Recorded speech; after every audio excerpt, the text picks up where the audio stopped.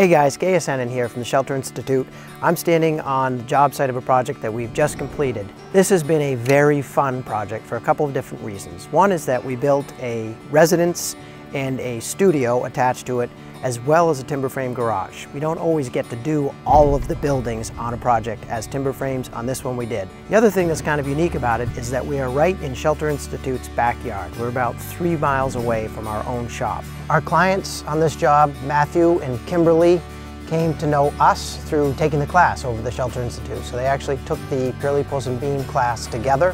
When you know how it's done and you understand the work behind it, you appreciate it so much more. And so it's always been something that we planned on doing if we ever got to build our own house, which here we are.